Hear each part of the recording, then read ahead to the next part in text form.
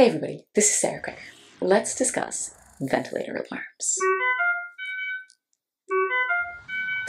So when we all hear that noise, we are pretty convinced that the ventilator is really angry with us and that it's yelling at us. But it turns out that ventilators are really just very misunderstood. Ventilators are actually very nice. They're your friend.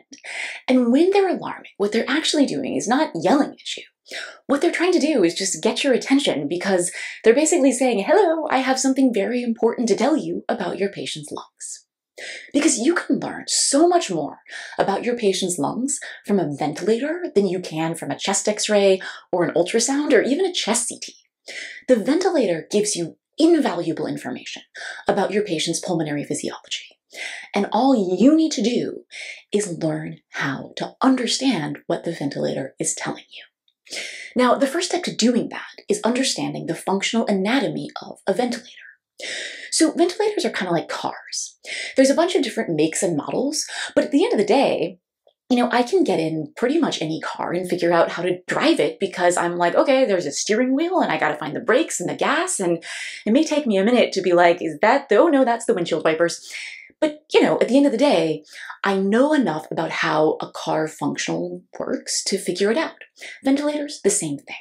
So no matter what make and model of a ventilator you have, it'll have some basic components. The three core ones are as follows. The first core component of a ventilator is the section where you tell the ventilator what you want to happen. The second core component of the ventilator is where the ventilator tells you what's actually happening. Because with ventilators, as in life, what you want to happen and what's actually happening, not always the same thing, unfortunately. And finally, there's the most important section of the ventilator, where the ventilator tells you why things are happening. Now, for optimal vent communication, we all need to get down to some basic pulmonary physiology. Fortunately, we're going to keep it really, really basic, because all we're going to do is break down the lungs into two core components. One are straws, and two are balls. And, fortunately, you already have a really intuitive understanding of pulmonary physiology. How do we know that? Well, ask yourself this question. What would you rather do? What would be easier?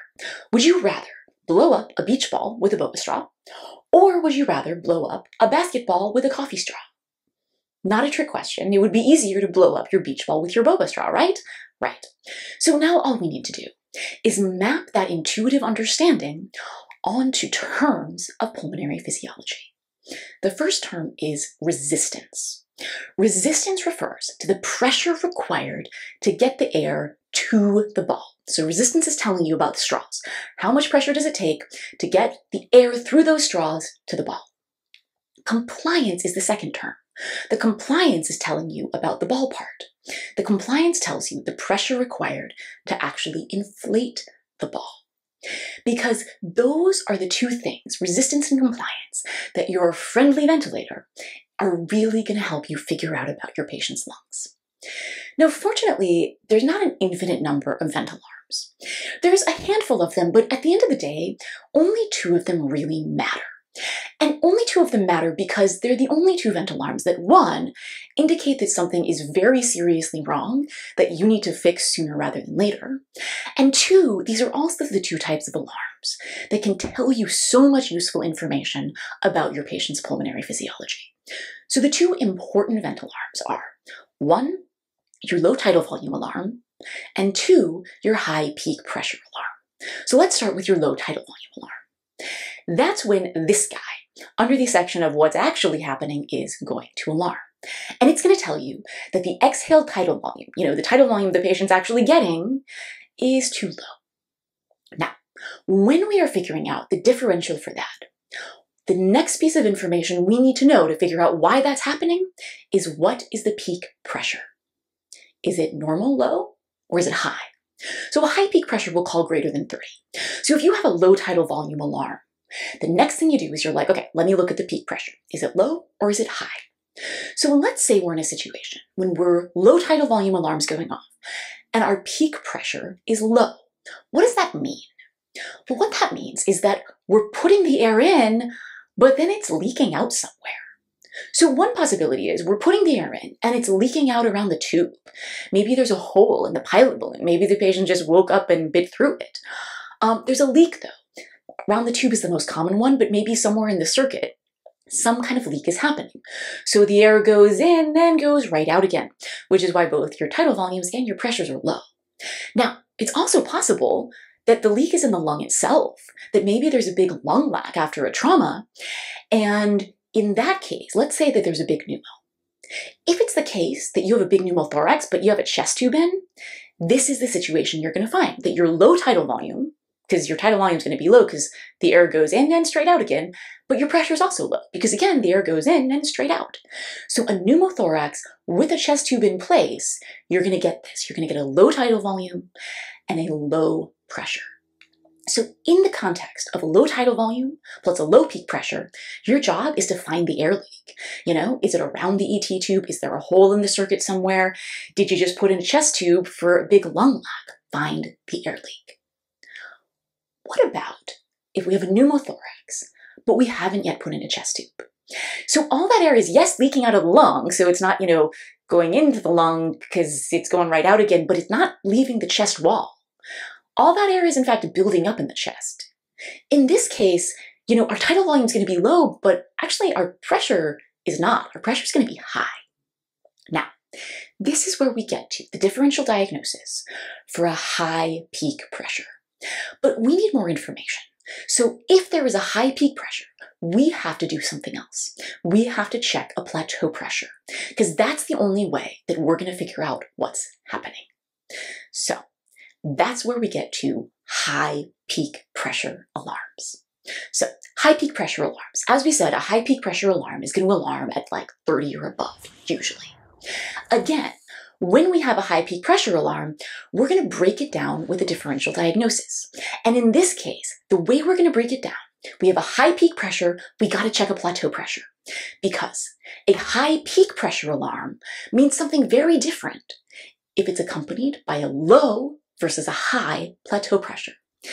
Now, why do we care about this? Why are we bothering to get one extra number? We already have volumes and pressures and can we just stick with one pressure?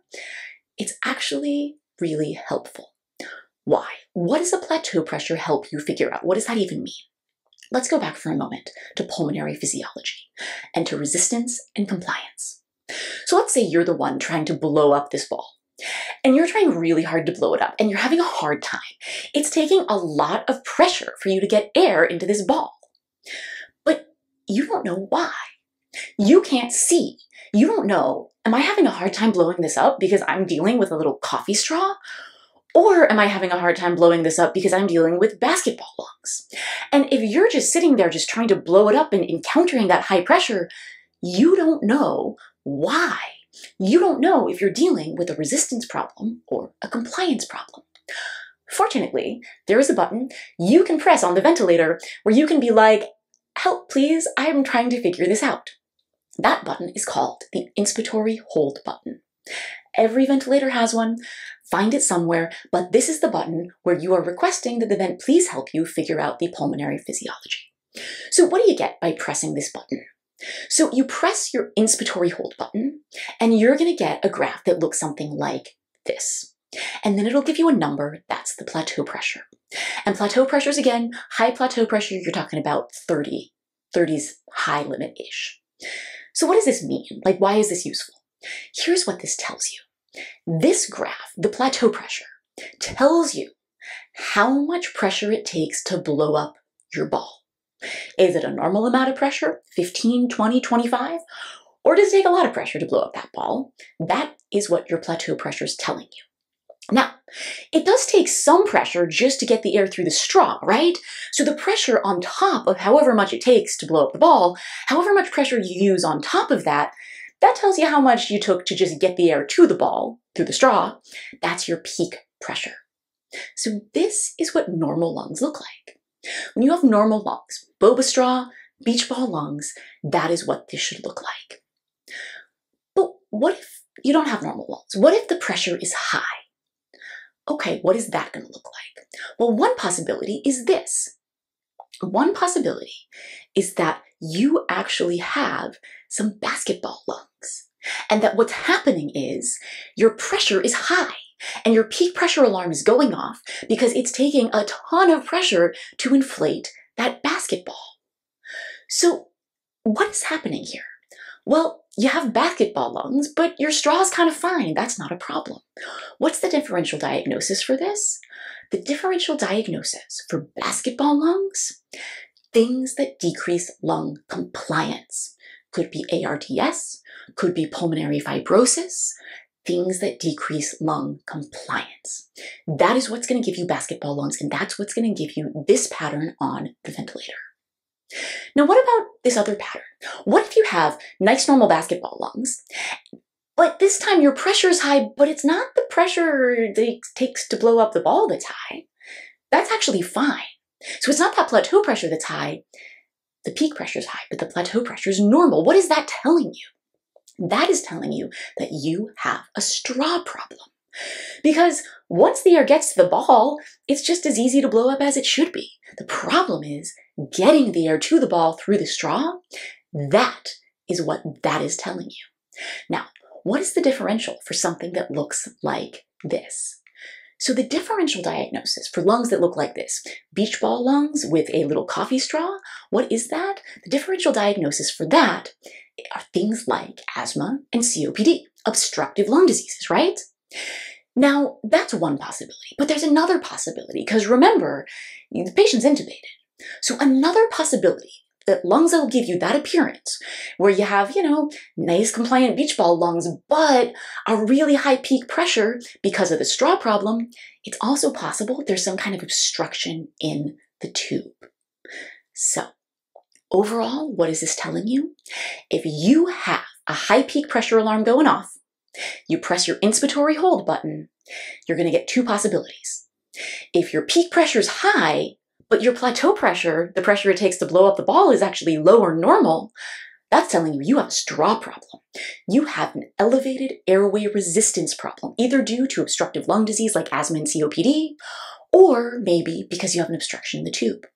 If, on the other hand, you do an inspiratory hold, you discover that actually your plateau pressure is high, that the straw is not the problem, that it takes a lot of pressure to actually blow up that ball, the high plateau pressure, that is telling you that you have a decreased lung compliance problem. So maybe you have ARDS, maybe you have pulmonary fibrosis, or maybe you have a pneumothorax, and all that air is getting into the chest and causing an increased buildup of pressure. That is what high peak pressure alarms tell you, knowing the plateau pressure, low versus high. So hopefully now you can see that vent alarms are actually not the vent being angry at you. Vent alarms are actually being helpful and friendly. It's just misunderstood. Vent alarms you're going to divide up into the two important ones, your tidal volume being low or your peak pressure being high. For a low tidal volume alarm, your differential diagnosis is based on whether your peak pressure is low or high. If you have a low peak pressure, go hunting for that air leak. It's somewhere, go find it. If you have a low tidal volume but a high peak pressure, the next step to figure what's going on is checking your plateau pressure. So now we go to high peak pressure. If we have a high peak pressure alarm, you're going to check your plateau pressure, because the differential diagnosis for a high peak pressure alarm with a low plateau pressure versus a high is very different. If you have a high peak pressure but a low plateau pressure, you're saying that I have beach ball lungs, but I actually have a basketball, or I actually have a coffee straw that's responsible for that high pressure. That is telling you that you have increased airway resistance. That is your problem. If you have a high plateau pressure, that is telling you that you have decreased lung compliance. So hopefully that was helpful in terms of you making friends with the vent and understanding that it is mostly trying to be helpful, not annoying.